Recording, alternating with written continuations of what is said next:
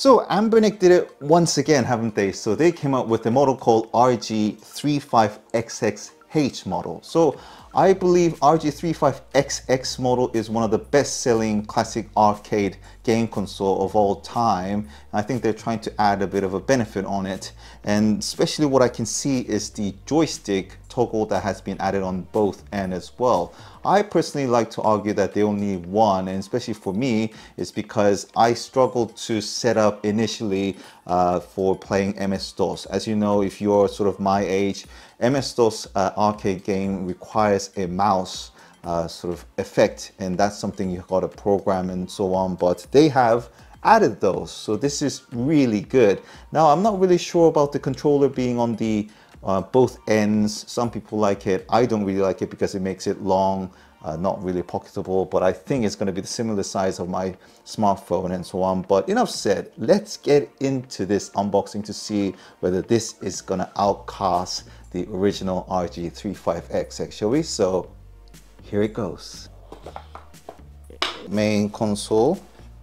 We got wipes, plastic cover as well, instruction manual, both English and Chinese.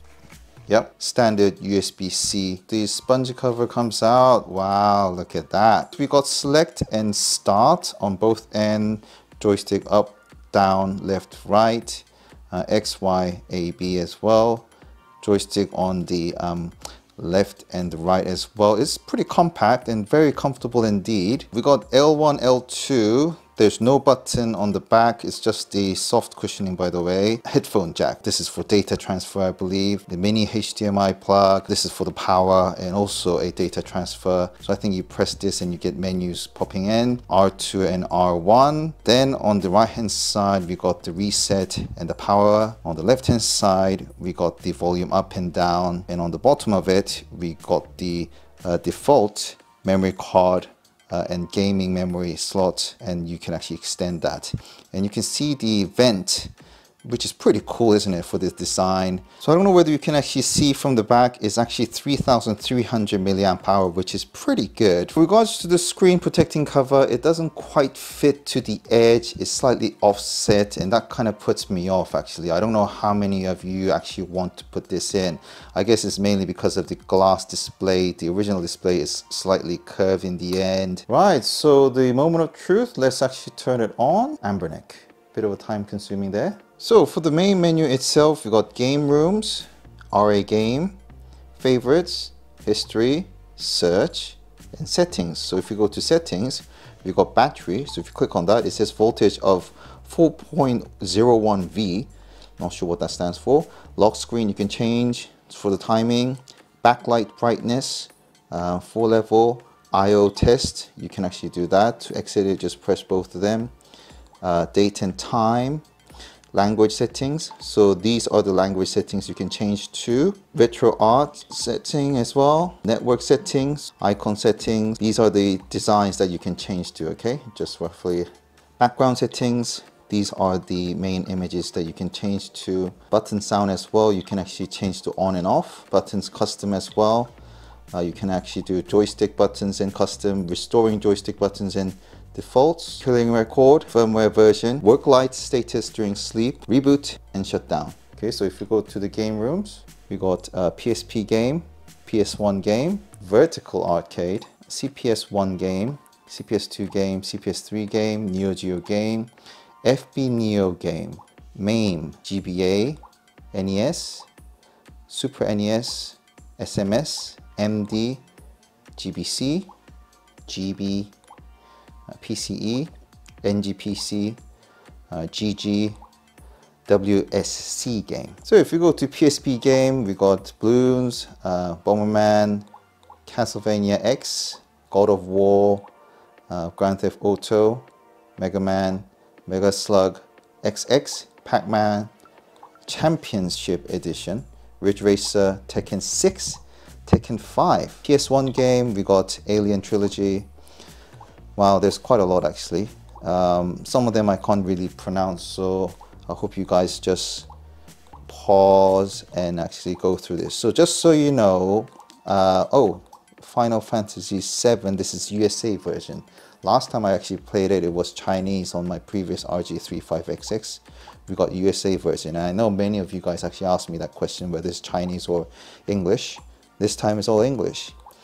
This, I actually bought it from the official Anbernic website. So we got 156 of the vertical arcade CPS1 game. So we got 30, we got 36 of CPS2 games. CPS3 games, we got only 5. Neo Geo games, we got 152.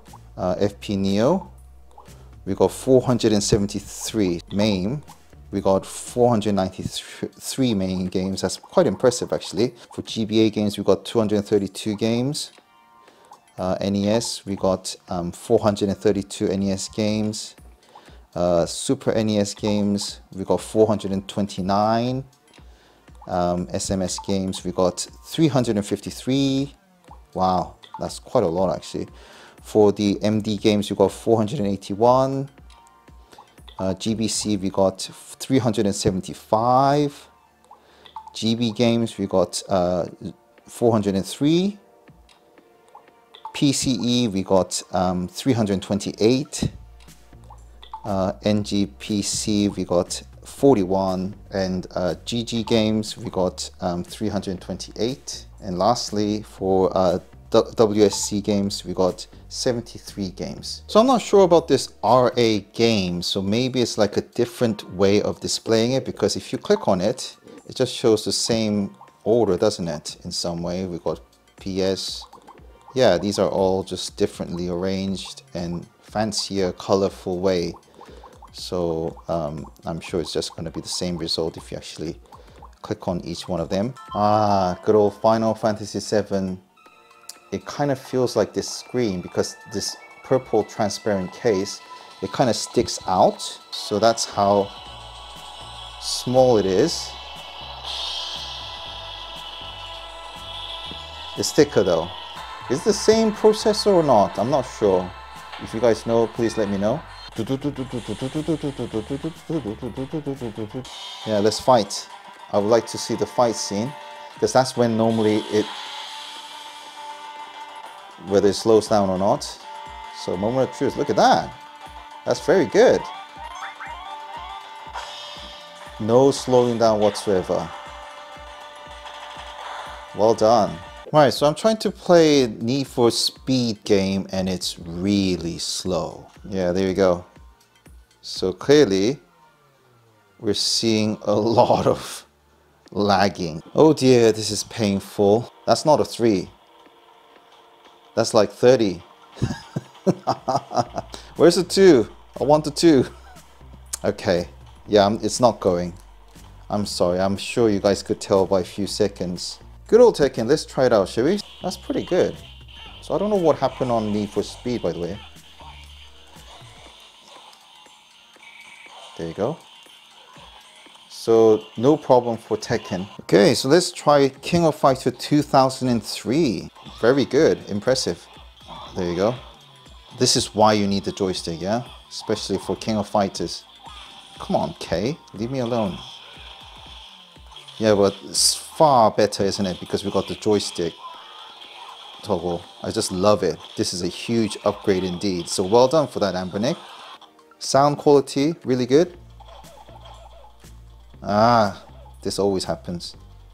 There, that's better. There you go. That's the spirit. Okay, so this is a bit of a bugger. The Double Dragon, the first one, is slowing down with a lot of guys. That's not the biggest issue, is that, you know, you got the punch and the kick. If you press it together, is the powerful elbow shot combination, but this is not available. So this is the punch and this is the kick, but if you press it together, it doesn't work. Okay, so this is Warrior of Faith, and this is the jump, and this is the hit. So if you press it together, so that works. So that's really good. That's reassuring that it's only Double Dragon so far, that I need to somehow do a configuration, or someone could advise me, that would be great. But so far, this one works, not the Double Dragon. Alright, so here's an example. The Ikari Warriors. I used to love playing this game when I was a kid. So if you get on with it, This is the graphic result you get. So it's broken down, it's not working, okay? As you can see, I'm trying to play this, but that's the display you get. But I'm not really too concerned about this really. It's because you just need to get the right game because the emulator is all there. I mean, the whole point of having these sort of console is that it brings the programmer in you. You can do whatever you want with these game console. It becomes yours. And that's probably why I love these sort of classic arcade games. Right, so if you go to RA games and then choose the Game Boy, get that. That is really cool. So the same sort of visual effect of the actual Game Boy. Look at that. That actually does feel like playing the Game Boy. That effect is amazing. Well done for that. Wow, look at that. This is the okay. That's really impressive because this is landscape and this is portrait. Okay, so the vertical games, you can actually control it same way as how you look at it, and it kind of feels like smartphone but a much smaller screen. But you know, the problem with these sort of games that are vertical is that, you know, the proportion is not right. But Anbernic has done it. This is really good change, and now I can see the well, rather than change and upgrade, and I can now see why we got the controllers on both ends. It's really impressive, isn't it? Finally, I got a mini HDMI plug-in here that will be slotted into my RG35XX unit, and the other end will be a normal HDMI cable that will be plugged into my 55-inch TV. So let's see how it performs, shall we? This is basically being controlled by my RG35XX console unit here. But as a return, you don't actually get another display. It's not a duplicated display. All the display will be converted into your TV. Oh, look at that. The graphic is bit dull. You can see those lines actually. HD version. Okay, that's better. But I just like those scale lines really. It's like playing PlayStation game without the console and using this as your controller. So really impressive. Ah, see, this is what I wanted to try. So for the vertical game, the screen does not rotate. So that vertical game is specifically designed for only on your RG35XX-H. I mean, it's doable, but your neck's gonna hurt after an hour, I guess. So another brilliant upgrade by Anbernic for this RG35XX. Initially, I just didn't like the design of the control buttons to be on the left hand side and right hand side. I don't know what it is. It just made me feel cheap because there's so many game console that is designed this way. But it makes perfect sense because if you actually play vertical games, it actually becomes all of a sudden half size and you can't really see what's going on for this size of screen. So they actually compensate that by making it vertical so you can see all those details through flipping it 90 degrees like a smartphone. So really well done for that. Even the controls itself automatically change as you flip it as well. The joystick is a great add indeed because I can play all these PC related, all those classic arcade games that I really enjoy as well. So really well done for that, Anbernic. So thank you very much for producing this really great thoughtful design called RG35XX H. So I hope this video sort of clarify all the design and the use. One thing again I have to point out is that Need for Speed, well, it's a very minor thing. I don't really like racing game that much personally, but if those who are a great fan of Need for Speed, it's gonna really slow down. You can't play it. So there are limits regards to the processors and so on, but it is very good still. A game console indeed, the RG35XX-H. So thank you very much for watching this video. This is LJP Tech. Any queries, please do comment below. Cheers. Bye-bye.